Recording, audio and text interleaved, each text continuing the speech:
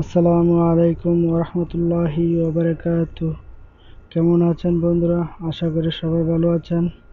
এই চ্যানেলটি নিয়মিত বিল্ডিং কনস্ট্রাকশন টাইলসের উপর ভিডিও আপলোড করে থাকি।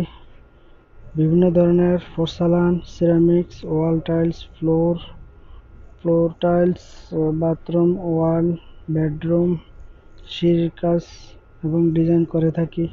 সমস্ত প্রশংসা সেই আল্লাহ সুবহানাহু ওয়া তাআলার জন্যে, যেই মহান রব আমাদেরকে অত্যন্ত দয়া করে মায়া করে আজকে মাদারকোলা পূর্বপাড়া নূরের আলো জামে মসজিদ ও হাফিজিয়া মাদ্রাসার উদ্যোগে আয়োজিত 15তম বার্ষিক ওয়াজ মাহফিল 3 ফেব্রুয়ারি 2020 বাংলাদেশের রোজ সোমবার। এখানে আসার ও বসার তৌফিক যেই রব আমাদেরকে দান করলেন, সেই রবের প্রতি হৃদয় থেকে অন্তর থেকে শুকরিয়া জ্ঞাপন করছি, আলহামদুলিল্লাহ। অতঃপর সেই নবীর প্রতি দুরূদ ও সালাম পেশ করছি যে নবী ওয়াহি ছাড়া কিছু বলতেন না। আল্লাহ তাকে যা জানাতেন তিনি তাই বলতেন, না বাড়াতেন না কমাতেন। যেভাবে আল্লাহ তাআলা মানব জাতির কাছে ইসলামকে পৌঁছে দিতে বলেছিলেন, আল্লাহর নবী সাল্লাল্লাহু আলাইহি ওয়াসাল্লাম সেভাবেই মানব জাতির কাছে ইসলাম পৌঁছিয়েছেন। আমাদের দেশের হুজুরদের মতো নয়। আমাদের দেশের হুজুরদের তো গুণ দুইটা, হয় তারা বাড়াবে না হয় তারা কমাবে, দুটার একটা ঘটাবেই। হয় তারা কোনো আয়াত বলে সেই আয়াতের সাথে কিছু বাড়িয়ে দেবে, না হয় ভয়ে সেখান থেকে কিছু কমিয়ে দেবে। এটা হচ্ছে আমাদের দেশের কিছু কিছু আলেমদের অবস্থা। আমরা দায়ী হয়ে এই ক্ষতিটা করছি।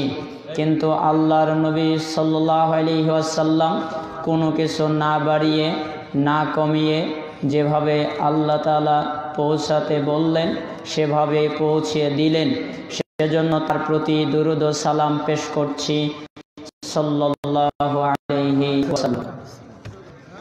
আরো দুরূদ ও সালাম এবং শান্তি বর্ষিত হোক তাদের উপরে যারা ঈমানের সহিত আল্লাহর নবী সাল্লাল্লাহু আলাইহি ওয়াসাল্লামের প্রতি ঈমান এনেছে, সাহাবায়ে কিরাম, আহলে বাইত, তাবেঈ, তাবেঈ এবং সেই মানহাজে চলে আসা আজ পর্যন্ত যত মুমিন নর এবং নারী রয়েছে প্রত্যেকের উপরেই আল্লাহ তাআলা শান্তি বর্ষণ করুন। আসলেই আমার আলোচনার বিষয় যে কি সেটা আমি ভেবে পাচ্ছিলাম না। অর্থাৎ আলোচনার এক এক সময় এক একটা বিষয়ে আলোচনা করতে হয়। তো আপনাদের এলাকার পরিস্থিতি আমি জানি না, এই এলাকার মানুষজন কেমন তা আমার জানা নেই। তবে আজকে এমন একটি বিষয়ে আলোচনা করতে চাই যেই বিষয়টি বাংলাদেশে আলেমদের মুখে পাওয়াই যায় না। দু একজন বলতে পারেন, কিন্তু আমি আমার কানে এ পর্যন্ত কোনো আলেমের মুখ থেকে সেই আলোচনাটি শুনিনি। আলোচনার বিষয় হচ্ছে তাকদীর, কি ভাগ্য। বলেন তো আলোচনার বিষয় কি? ভাগ্য। এই যে মানুষ এত রকম তত রকম বিভিন্ন ভাগে বিভক্ত কেন? আসলে দেখা যায় আমাদের সমাজে সবচাইতে যেটাকে অবহেলিত করা হয়, পদদলিত করা হয়, গুরুত্ব দেওয়া হয় না, সেটা হচ্ছে ভাগ্য। এই ভাগ্য নিয়ে কোরআন এবং সুন্নাহর আলোকে কিছু কথা বলবো।